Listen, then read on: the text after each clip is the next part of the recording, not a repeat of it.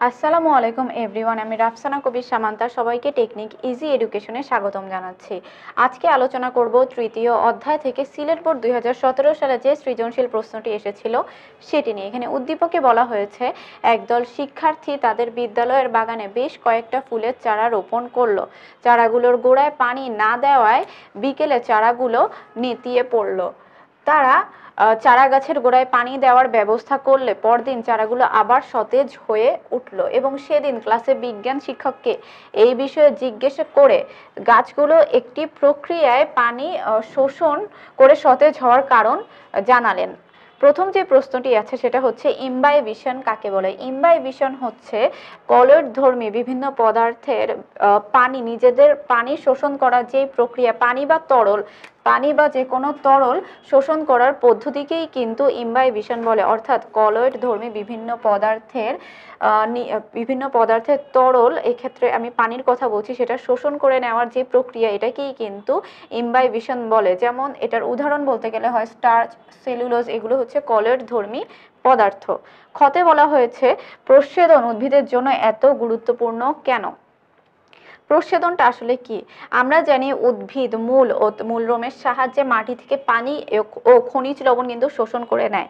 এই যে পানি, এগুলো কিন্তু উদ্ভিদ তার বিভিন্ন ধরনের বিপাকীয় কাজে ব্যবহার করে থাকে। প্রচ্ছেদন একটি শারীরবৃত্তীয় প্রক্রিয়া। এটা কি করছে? এটা উদ্ভিদের দেহে যে অতিরিক্ত পানিটা থাকে সেটাকে বাষ্পাকারে বের করে দেয়। তো ফলে প্রচ্ছেদনটা কি করছে? উদ্ভিদের দেহে যে অতিরিক্ত পানির চাপ সেটা থেকে কিন্তু উদ্ভিদকে মুক্তি দিচ্ছে। প্রচ্ছেদন কাকে বলে? প্রচ্ছেদন হলো উদ্ভিদের সেই শারীরবৃত্তীয় প্রক্রিয়া যে প্রক্রিয়ায় উদ্ভিদ তার দেহের অতিরিক্ত পানিকে বাষ্পাকারে বের করে দেয় এবং এই বাষ্পাকারে বের করে দেওয়ার ফলেই কিন্তু উদ্ভিদের দেহে অতিরিক্ত পানির যে চাপ সেটা থেকে উদ্ভিদ মুক্তি লাভ করে। এই প্রচ্ছেদনের কারণেই কিন্তু উদ্ভিদের দেহে পানির ভারসাম্য বজায় থাকে এবং কোষের ঘনত্বও কিন্তু বজায় থাকে। তো প্রচ্ছেদন উদ্ভিদের জন্য অবশ্যই গুরুত্বপূর্ণ একটি প্রক্রিয়া। গতে বলা হয়েছে, উদ্দীপকের চারাগুলো নেতিয়ে পড়ার কারণ বর্ণনা করো। আমরা দেখতে পাচ্ছি এখানে কিন্তু বলা হয়েছে যে পানি না দেওয়ায় বিকেলে চারাগুলো নেতিয়ে পড়েছে। তাহলে এখানে চারাগুলো নেতিয়ে পড়ার কারণ হলো পানির অভাব। পানির অভাবের কারণে এজন্যই চারাগুলো নেতিয়ে পড়ে, কারণ আমরা জানি উদ্ভিদ তার মাটি থেকে মূলরোম ও মূলের সাহায্যে কিন্তু প্রয়োজনীয় পানি শোষণ করে নেয়। আর যেই প্রচ্ছেদন প্রক্রিয়াটা আছে এটা কিন্তু উদ্ভিদে চলতেই থাকে, অর্থাৎ উদ্ভিদ তার দেহের অতিরিক্ত পানিকে কিন্তু বাষ্পাকারে বের করে দিচ্ছে। ফলে তার প্রতিনিয়ত কিন্তু পানির চাহিদা হয়। তো সে যদি পর্যাপ্ত পরিমাণে পানি না পায় অবশ্যই উদ্ভিদ নেতিয়ে পড়বে, কারণ উদ্ভিদের সব ধরনের কাজেই কিন্তু পানি একটি গুরুত্বপূর্ণ ভূমিকা পালন করে থাকে। সব ধরনের বিপাকীয় কাজে পানির গুরুত্ব রয়েছে। ঠিক এই কারণেই যেহেতু ওই চারাগুলো যথেষ্ট পরিমাণ পানি পাচ্ছে না এজন্যই কিন্তু নেতিয়ে পড়ছে। কিন্তু যখন আবার ওরা পানি পাচ্ছে তখন ওরা মূল ও মূলরোমের সাহায্যে পানি শোষণ করতে সক্ষম এবং যার ফলে যখন প্রচ্ছেদনটা হচ্ছে তারপরেও কিন্তু উদ্ভিদের দেহে পানির অভাব দেখা দিচ্ছে না। ঠিক এই কারণেই কিন্তু তখন সতেজ হয়ে উঠছে। তাহলে আমরা বলবো উদ্দীপকের চারাগুলো নেতিয়ে পড়ার কারণ হলো পানির অভাব বা পর্যাপ্ত পরিমাণে পানি না পাওয়া। আমরা জানি প্রচ্ছেদন প্রক্রিয়ায় উদ্ভিদের দেহ থেকে অতিরিক্ত পানি কিন্তু বাষ্পাকারে বের হয়ে যাচ্ছে এবং এই প্রচ্ছেদন প্রক্রিয়াটা কিন্তু উদ্ভিদ দেহে চলতেই থাকে, যার ফলে তার দেহের বিভিন্ন বিপাকীয় কাজে যে পানির প্রয়োজন সেই পানিটার কিন্তু যোগান সবসময় দিতে হচ্ছে। কিন্তু যখন তারা পর্যাপ্ত পরিমাণে পানি পাচ্ছে না তাদের দেহের বিভিন্ন ধরনের বিপাকীয় কাজে কিন্তু ব্যাঘাত ঘটছে, যার ফলে চারাগুলো নেতিয়ে পড়ছে।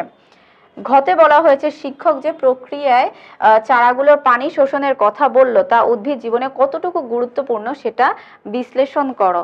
আমরা জানি উদ্ভিদ মূল ও মূলরোমের সাহায্যে কিন্তু অভিস্রবণ প্রক্রিয়ায় পানি শোষণ করে থাকে। অভিস্রবণ প্রক্রিয়াটি কি? অভিস্রবণ প্রক্রিয়া হলো সে প্রক্রিয়া যে প্রক্রিয়ায় দ্রাবক একটি অর্ধভেদ্য পর্দার মধ্য দিয়ে কম ঘনত্বের স্থান থেকে অধিক ঘনত্বের স্থানের দিকে প্রবাহিত হবে, ঠিক সেটাকেই কিন্তু অভিস্রবণ বলে। এই যে উদ্ভিদ তার প্রয়োজনীয় পানি ও খনিজ লবণ মূল ও মূলরোমের সাহায্যে মাটি হতে যে শোষণ করে নিচ্ছে এটার জন্য অভিস্রবণ প্রক্রিয়াটি দায়ী, কারণ অভিস্রবণ প্রক্রিয়ার মাধ্যমেই কিন্তু এই কাজগুলো হয়ে থাকে। উদ্ভিদের দেহের বিভিন্ন ধরনের কাজের জন্য এই পানি ও খনিজ লবণ কিন্তু গুরুত্বপূর্ণ ভূমিকা পালন করে থাকে। যদি উদ্ভিদ প্রয়োজনীয় পরিমাণে পানি ও খনিজ লবণ শোষণ করতে না পারে তাহলে কিন্তু উদ্ভিদ দেহের সকল বিপাকীয় কাজে ব্যাঘাত দেখা দিবে, তাদের কোনো শারীরবৃত্তীয় কাজ কিন্তু ঠিকমতো সংঘটিত হবে না, ফলে উদ্ভিদ কিন্তু মারাও যেতে পারে। আর এই উদ্ভিদের উপরেও কিন্তু প্রাণীকুল সম্পূর্ণ নির্ভরশীল, সেক্ষেত্রে এই প্রভাবটা কিন্তু প্রাণীদের উপরেও পড়বে। তো এই জন্যই এই অভিস্রবণ প্রক্রিয়াটি, এই চালাগুলোর পানি শোষণের কথা বললো, তা উদ্ভিদ জীবনে কতটুকু গুরুত্বপূর্ণ এটা কিন্তু আমরা এখান থেকেই দেখতে পাচ্ছি যে অভিস্রবণ প্রক্রিয়াটি উদ্ভিদ জীবনের জন্য অনেক গুরুত্বপূর্ণ একটি প্রক্রিয়া। কেননা ঠিক এই কারণেই বা এই প্রক্রিয়ার কারণেই কিন্তু উদ্ভিদ পানি ও তার প্রয়োজনীয় খনিজ লবণ শোষণ করছে, যেটা কিনা উদ্ভিদের জীবনে অনেক বেশি গুরুত্বপূর্ণ ভূমিকা পালন করে থাকে। এই জন্য অভিস্রবণ উদ্ভিদ জীবনে অসম্ভব গুরুত্বপূর্ণ একটি প্রক্রিয়া। প্রথমে কি বলেছি? প্রথমে বলেছি ইমবাইবিশন কাকে বলে। ইমবাইবিশনটা আসলে কি? ইমবাইবিশন হচ্ছে কলয়েড ধর্মী বিভিন্ন পদার্থের তরল শোষণ করার যেই প্রক্রিয়া, সেটাকেই কিন্তু ইমবাইবিশন বলে। কলয়েড ধর্মী পদার্থের যদি উদাহরণ বলি, সেক্ষেত্রে আসে কিন্তু স্টার্চ, সেলুলোজ, জিলেটিন ইত্যাদি। প্রচ্ছেদন উদ্ভিদের জন্য এত গুরুত্বপূর্ণ কেন? এটার জন্য প্রথমে আমাদেরকে প্রচ্ছেদনের সংজ্ঞা দিতে হবে। প্রচ্ছেদনের সংজ্ঞাটা এরকম যে প্রচ্ছেদন হচ্ছে সে প্রক্রিয়া, সেই শারীরবৃত্তীয় প্রক্রিয়া যে প্রক্রিয়ার মাধ্যমে উদ্ভিদ তার দেহের অতিরিক্ত পানিকে বাষ্পাকারে বের করে দিচ্ছে, ফলে উদ্ভিদের দেহে অতিরিক্ত পানির চাপ থেকে কিন্তু উদ্ভিদ রক্ষা পাচ্ছে। এছাড়াও প্রচ্ছেদন কি করছে? উদ্ভিদ দেহে পানির ভারসাম্য বজায় রাখছে এবং কোষের ঘনত্ব কিন্তু বজায় থাকছে। এই জন্য প্রচ্ছেদন উদ্ভিদের জন্য গুরুত্বপূর্ণ। গতে আছে উদ্দীপকের চারাগুলো নেতিয়ে পড়ার কারণ কি? বর্ণনা করো। নেতিয়ে পড়ার কারণ হচ্ছে পানির অভাব। উদ্ভিদ যদি পর্যাপ্ত পরিমাণে পানি না পায়, অবশ্যই তার দেহের সব ধরনের বিপাকীয় কাজ কিন্তু বন্ধ থাকবে বা ব্যাঘাত ঘটবে।